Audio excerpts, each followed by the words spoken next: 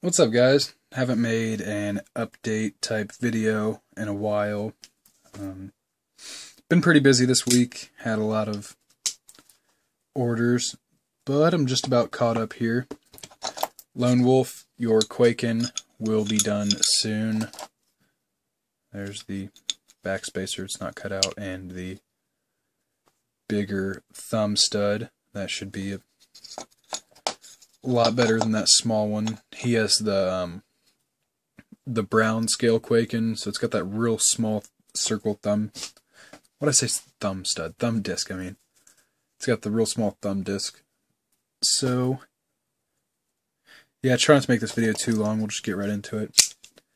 Got Will Cannon's Spyderco Tenacious green liners.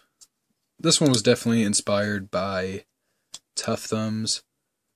I'm not sure which knife he did it on. I just know I've seen something somewhere where he did one similar to this, so I kind of was thinking of that while I was doing it.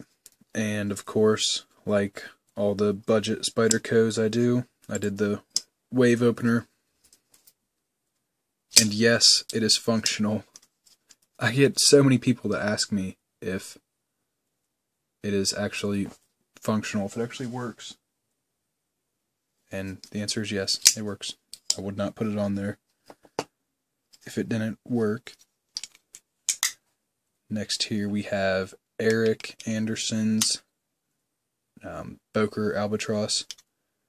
And don't think because I'm saying their names, I'm just like dropping everybody's names out there. I asked them if I could give them a shout out, but I forget their Instagram names. I know Will's is Will Cannon 38, I hope.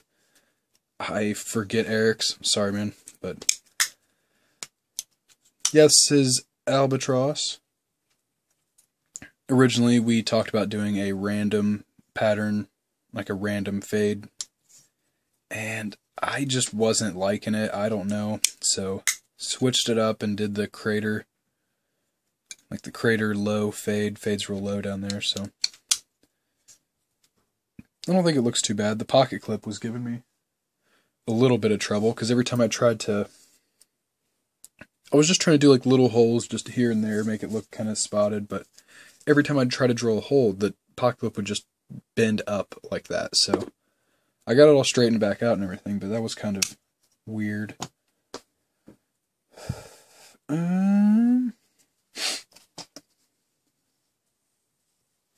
Okay.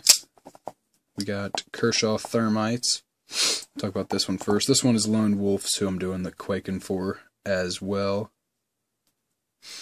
Yeah, he just wanted a random scalloped pattern on there. And I took away the cheesy ass fucking Kershaw, what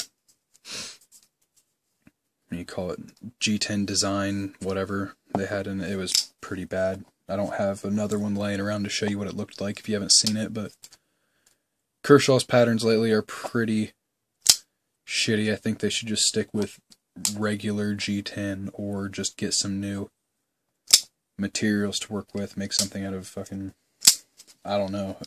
If they're getting bored of the G10 and they're putting a bunch of weird shit on, I think they just need to use something else. They're putting these Ks all over their knives now. It looks pretty bad. But enough about the Kershaw rant. Yeah, he said, Lone Wolf said he had a half chub when I posted the picture of it, so I guess that's his approval.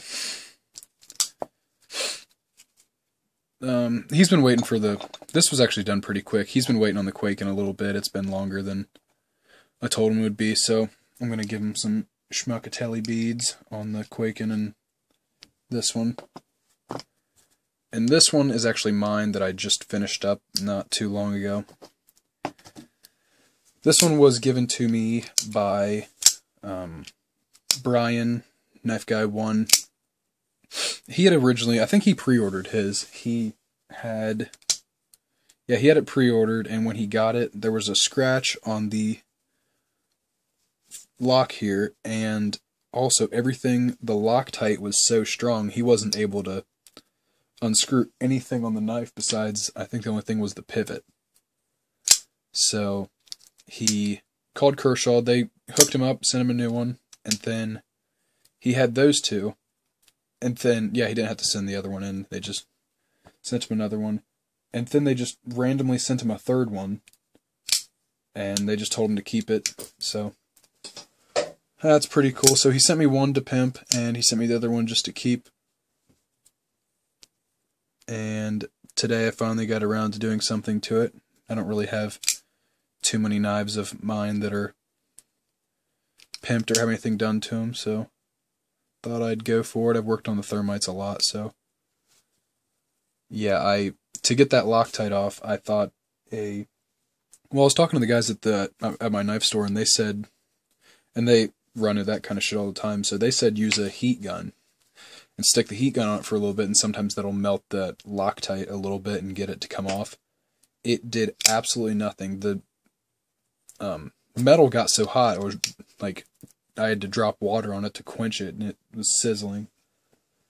That did absolutely nothing, so I just said screw it, took the blowtorch to it, and the Loctite, actually, I did the blowtorch from the other side, but the Loctite caught on fire, like flames this tall coming out of the little holes up there.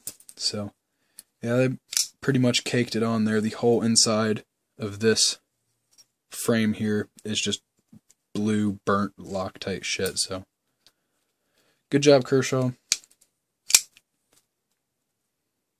G10 didn't turn out as good as I thought. I might give it more of like a little fade out. It kind of just stops abruptly, but this one's just mine, not too worried about it. I think that's about it. Not too much other stuff going on. If you have orders with me, make sure you get your payment in so I can ship them back out to you soon here. And if any of you guys are going to the New York Custom Knife Show, hit me up on Instagram or private message me on here or something. I don't really know too many people that are going, but yeah, I think that's about it. Thanks for watching, guys.